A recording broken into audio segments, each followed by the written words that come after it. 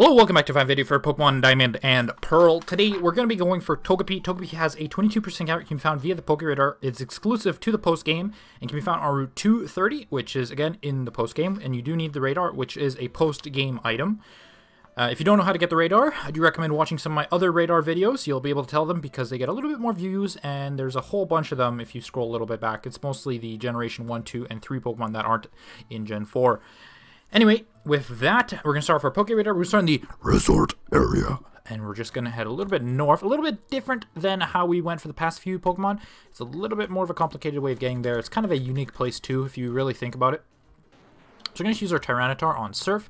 And we're going to crawl our way over to Route 30, where there's a little bit of grass where we can go for Togepi. Togepi is a unique Pokemon. In Generation 2, it was okay. I wouldn't necessarily recommend it every single day of the week, but in Generation 4 I do strongly recommend you get yourself one, mainly because okay, I'm just trying to avoid this guy right here, mainly because evolves into Togetic and then evolves into Togetic. Yeah, so evolves into Togekiss. I accidentally forgot its name. Yeah, Togekiss. Not Togepiss, Togekiss. Anyway, we're going to come into the grass here. Perfect patch for what we're going to be doing here. We're going to use our Poke Radar and hope for the best. That's a Togepi that we were looking for. If you just give me 1 second as I stall for a bit of time, I just want to see one little piece of information here. I did find a Dustox while doing this.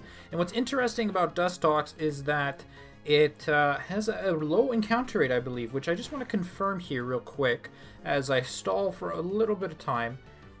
No, it's just a 10% encounter rate, so it's not bad. I thought it was going to be one of those two, like in Toronto Forest. Eterna Forest, my apologies.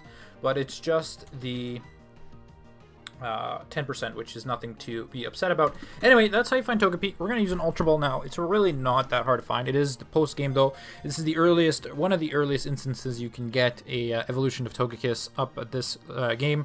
You cannot, unfortunately, get it any earlier in Pokemon Diamond and Pearl. But regardless, that's how you find Togepi. Thank you for watching. Make sure you stay tuned for whatever I post next. We are finishing up this series in the coming weeks. I have anticipated this to be completed before New Year's. Let's hope I can hit that. Which shouldn't be too hard since there's about 5 or 6 weeks before the end of the year. Anyway, thank you for watching. Make sure you for whatever. Thanks. See you. Bye.